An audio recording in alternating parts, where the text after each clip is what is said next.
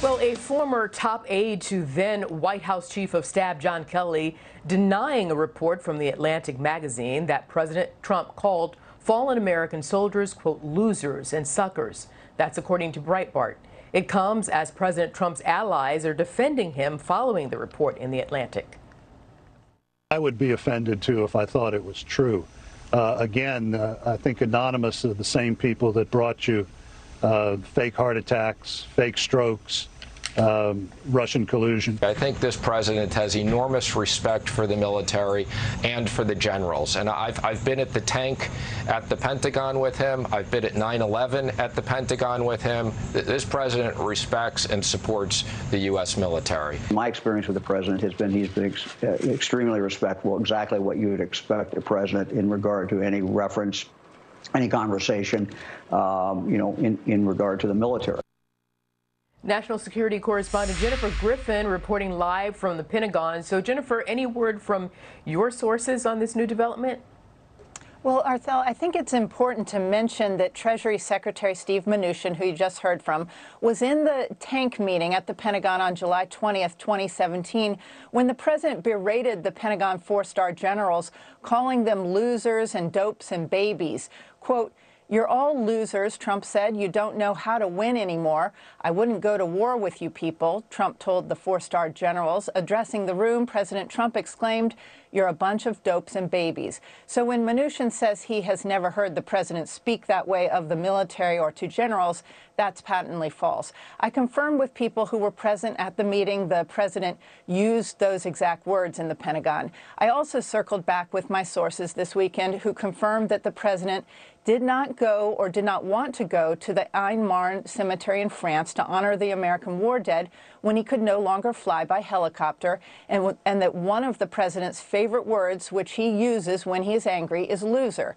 My sources include two senior former Trump administration officials who were on the trip to France. My source did not hear the president call those buried in Ain Marne losers or suckers. The source did, however, say when the president spoke about the Vietnam War, he always said it was a stupid war. Anyone who went was a sucker. According to this source, the president would often say about American veterans, "What's in it for them? They don't make any money." The source said it was a character flaw of the president. He could not understand why someone would die for their country, not worth it to him. Separately, during a White House planning session after seeing the Bastille Day parade in France, President Trump did not want to include in his July 4th parade, quote, "wounded guys." That's not a good look. Americans don't like that. That's according to this source who was present for those planning meetings. Regarding the trip to the French cemetery, I'm told the president, quote, was not in a good mood. He was furious at French President Macron. He questioned why he had to go to two cemeteries. "Why do I have to do two?" John Bolton said on camera that he didn't hear those comments and that the decision not to go to the cemetery was weather-related. In this case, I'm told Bolton was not in the room where it happened. Arthel? Hey, Jennifer, quickly, do you think we'll hear public remarks from Generals Kelly and Mattis?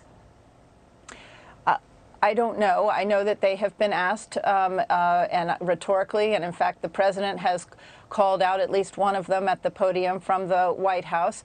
But, you know, it is my understanding from talking to multiple military sources this weekend that it is unlikely that many of the former or current serving members of the military want to come on the record and speak about what they saw in various situations that at times alarmed them. They want to keep the military apolitical, and that is what everybody is trying to do who I've spoken to in recent weeks and months. They don't want the military to get dragged into this. And one other quick point. The president has been very good to veterans. He's given the Pentagon almost a blank check of $738 billion, but he views the relationship with the Pentagon as transactional, and he expects complete loyalty. He likes to use the military as props, and that's what my sources have been telling me. Yeah, and to be clear, I am not at all suggesting that Generals Mattis and Kelly are your sources. I have no idea who your sources are. I just know you have good sources. So those are just two people I thought would be interesting to hear from on this subject. Jennifer Griffin, thank you very much for your great reporting.